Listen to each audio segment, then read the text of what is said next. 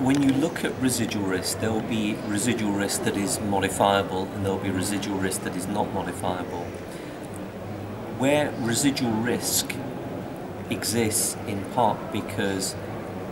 LDL, non-HDL, ApoB levels are still very high despite contemporary treatment, then clearly cardiovascular risk and residual risk will be considerably attenuated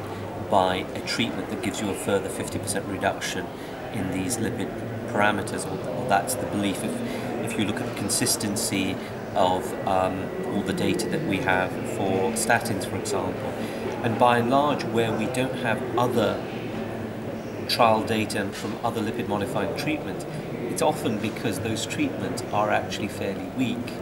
and or that there's a problem with the trial design. So for example with HBS2 Thrive, you've got a population very well treated, and when you actually add in niacin, there is very little shift in the LDL cholesterol in that group, and HDL-C doesn't go up very much because you're not actually looking at the population that we might normally consider the use of those agents. So that's a problem with trial design rather than the treatments do not work. There are going to be populations, if we study those individuals, where perhaps the disease is either so advanced or it's a different type of disease process where PCSK9 may not have an effect, and those might be individuals, for example, with end-stage renal disease, where we know that whilst they're at risk of cardiovascular events, a lot of those are not atherothrombotic, so they're arrhythmias, they are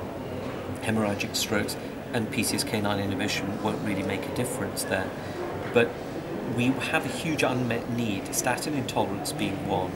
not getting to appropriate target levels being another. And when you look at people with metabolic syndrome and multiple risk factors, the absolute event rate is actually very high. So in those patients, a treatment that brings down your non-HDL by 50%, your LDL by 60%,